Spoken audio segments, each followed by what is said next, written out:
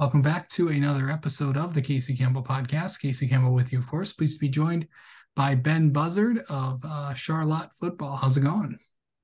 It's going pretty good. Thanks for having me on the podcast. So, just kind of talk about you. Just told me first practice wrapped up today. How'd it go? My first practice went pretty well. We got some great returning guys, I think, that are really going to help us out.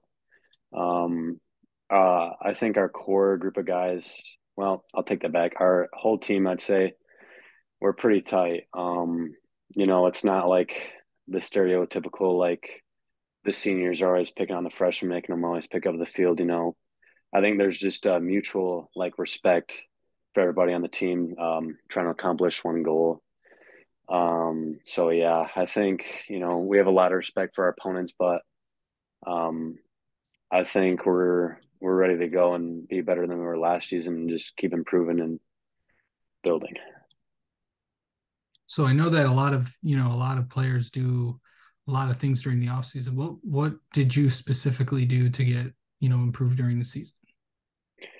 In the off season, I just dedicated every day that I could to the weight room, trying to bring as many guys as in there with me as possible.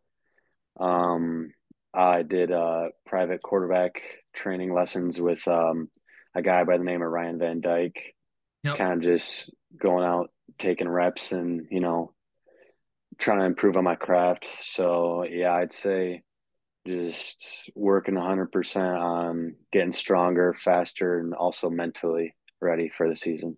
How do you get mentally ready for a season like this? So, yeah, definitely one of the most important things is the playbook. Because personally, as a quarterback, you got to be able to know what everyone's doing at every given on every given play. Also, becoming mentally tough. Coach Sparks has a great program where every day, every Monday during school at lunch, the team comes in and we do what we call mental training.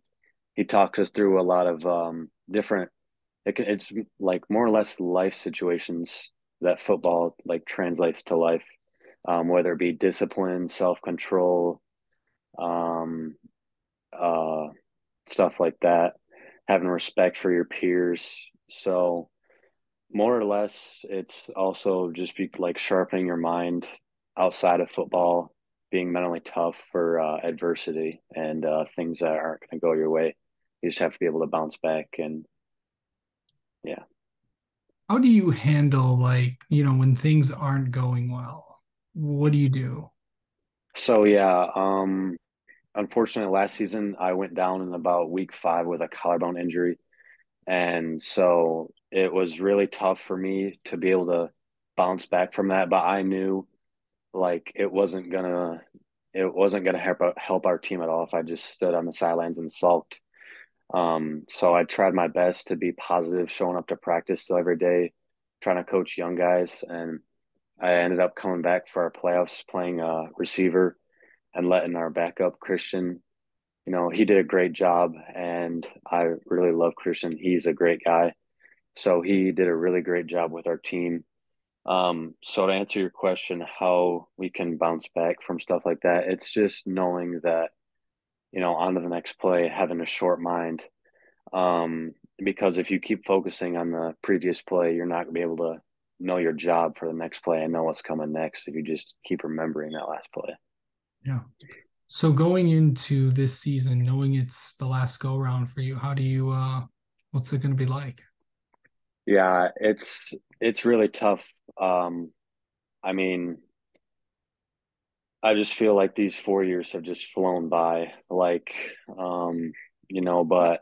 it's my senior year, and I know a lot of guys feel the same way. We just have to put maximum effort out there because it's our final go around, and we need to help build up our program for the guys coming up, coaching them in ways that, they're going to be able to do the same for people in grades lower than them. So, I mean, it's our last go around, and I think we just got to put as much effort in as humanly possible. Remember, it's always good to leave something better than you came in with. So, All right. Yes, sir. um Okay, so let's, going through the season and all that stuff, like what do you do to get ready for a game? Like, I mean, I know So like it sounds like simple, but it's really yeah, complicated. right. So I think getting ready for a game starts on Monday, basically before the game. Basically, the whole entire week of practice is focusing on your job every play and what you're gonna do to be able to like dedicate yourself to being 100% disciplined to your job. Because if you're focusing on what someone else is doing, you're not gonna be able to completely do your assignment. So, I mean, before a game, really, it starts at the start of the week in practice every day. Guys showing up and giving all they can to be ready for our Friday. Friday night jitters, basically, it happens to everybody, but that really only means you're excited and you're ready to go.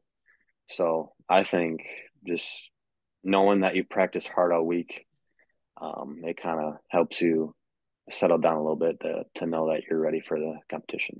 Okay. Let's go um let's go in your head a little bit. Where like right before a game, what's been feeling? So yeah, before a game, man, there's just so much going through my head, like play calls, trying to read coverages, all that stuff, knowing what everyone's doing. So in my head, I kind of just sit back and sometimes I just personally, this is what I believe. I believe that there's a God and there's a higher power. So I sometimes just leave what's not humanly possible up to him. But what I can do is, like think about what I have to do, like knowing every play, knowing the snap count, knowing the down and distance, know how much time is left. So in my head before a game, there's just a lot going on, but it's sometimes, you just got to calm down, take a breath, and be ready. Um so entering in this year, like talk about like some of, the goals that you have and what you want to accomplish in this last year. Personally, last year I was all conference, only playing basically two and a half of the games. So my personal goal is to be all region this year. Another personal goal of mine, um, is to have, let's see, I think it was 12 passing and five rushing touchdowns, and throw under three interceptions. Yeah. So let's talk about like how would someone describe you on the field? Yeah, so I think someone would describe me as definitely a leader. I think I really take really good control of our offense, settling guys down in the huddle, answering questions. I think people could also describe me as a very charismatic guy. I think I don't really have anyone on the team that I dislike or dislikes me. Um, I also think that I'm a great like culture guy. Like I'm not. I have good integrity. I'm not gonna say something and do another thing. I'm gonna stand on my word and do what our culture is kind of telling us to do. So what would I know that obviously not everyone, there's going to be 8 teams that win and everyone else is going to be disappointed. But overall, what would I know everyone wants to, win and win a championship, but what would, I know that obviously, not everyone's going to do that, but what would satisfy you in saying, okay, this is a successful year for you? Honestly, I think like the only thing that will be successful for me is to win a state championship. Um, it's definitely an attainable goal, but it's all up to us and our team. Been dreaming of playing on Ford Field since probably fourth grade. So that's really the only thing I could really leave the season with as a success. Okay. Let's get to know you a little bit, Ben. How about that? Okay. Okay. So What let's see, what's on Ben Buzzard's playlist before a game? My playlist before a game. Um, I kind of I'm a rock guy, honestly. Before a game, definitely. I love Yeah. like AC/DC and some of that old stuff, Ozzy Osbourne. That's definitely. I'm more of a rock guy. I know some guys. A lot of old hits were at the practice I was at today. So that was Yeah. Oh, um got to throw Metallica in there too. That's definitely a good one. oh geez, there we go. Um okay, so what is your favorite sports team to root for? Got to go with the Lions, honestly. Definitely. Okay. They're Uh, winning 12 games this year. Definitely. okay. Well, the last person I asked that to said they were going all the way to the Super Bowl and winning it. So I could see that too, honestly. okay, we'll have to see at the end of the season if that take was actually good or was it actually really, really bad. So We'll see. yeah. Um, what's what's one of Ben's favorite thing to do outside of school, outside of football, outside of what do you like to do? Yeah. Um, I just love to be on the water, honestly. I love boating, tubing, kind of swimming. That's one of my favorite things to do, just be out on the water. It's awesome. It's um okay. Um name something you want to try but haven't had the chance to do it. Uh, that's a tough question, honestly. I don't know. That's the thing.